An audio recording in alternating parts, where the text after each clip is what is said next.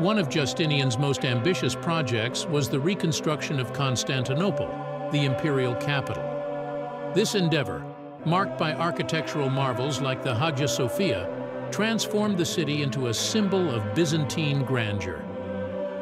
Theodora, despite her controversial past, emerged as a powerful advocate for the people. During the Nika riots, when the city erupted in chaos, it was her courage and strategic insight that quelled the rebellion, solidifying her influence. Justinian's military campaigns aimed at reclaiming the Western Roman territories, most notably in Italy and North Africa. The victories of generals like Belisarius and Narses marked significant achievements during his reign.